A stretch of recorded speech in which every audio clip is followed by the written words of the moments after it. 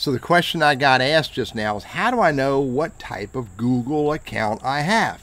I'm going to show you what the options are, and I'm going to tell you how to determine what you have. But before I do, hit that subscribe and notify button, because I create all of these videos for you.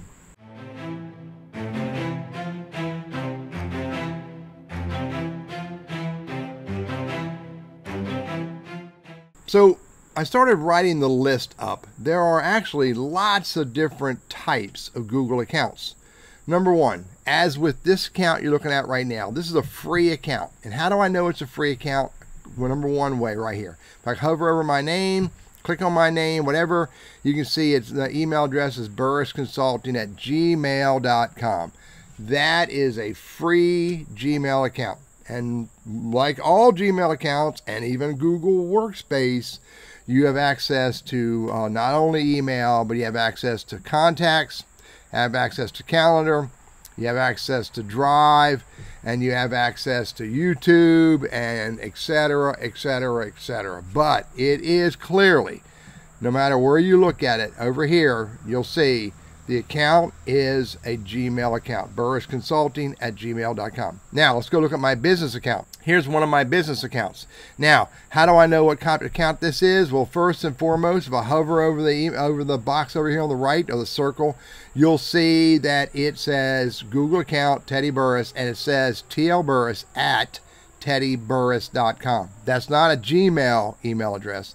That's a teddyburris.com email address. Now, how do you get that custom domain? It's a Google Workspace account. Now, if I click on this right here, look what it says right here.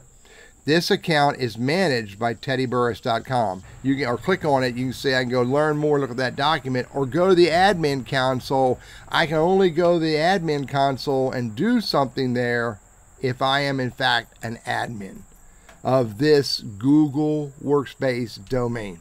So those are the two big variations: Gmail, which is free, and Google Workspace, which is a business platform. The big difference there, it's managed by an administrator.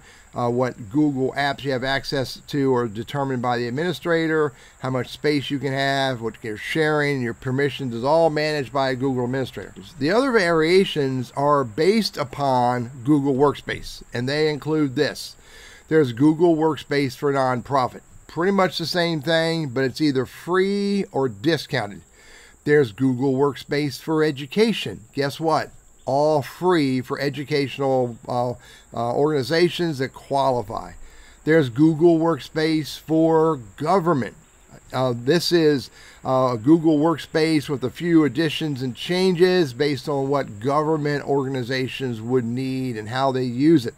Those are the big variations. Again, Gmail, which is free, or Google Workspace, and variations of Google Workspace that are managed by an administrator. And you'll know that, again, when you click on this name right here, you'll see that I either have a Gmail account or you have a account which is managed by an administrator.